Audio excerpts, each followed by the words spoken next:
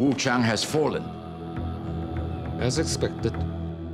This was a very interesting challenge because it was the first project I did where there were multiple DPs.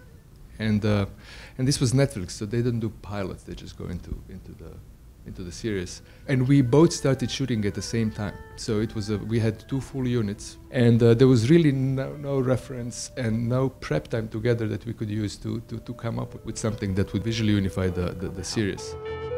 Would just cling to the shadows like a snake.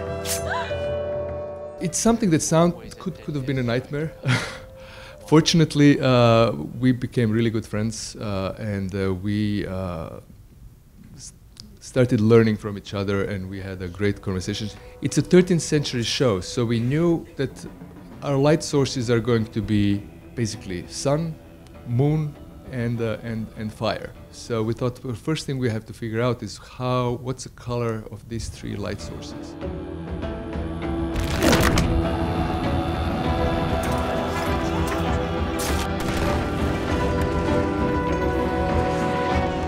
We took creation of a lookup table very seriously. We did some proper testing, which rarely happens because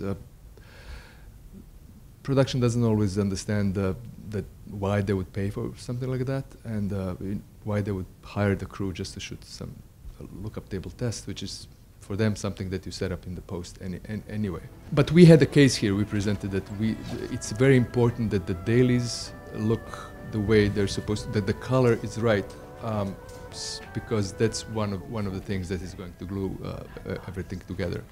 And that was our starting point, really. It was color of light.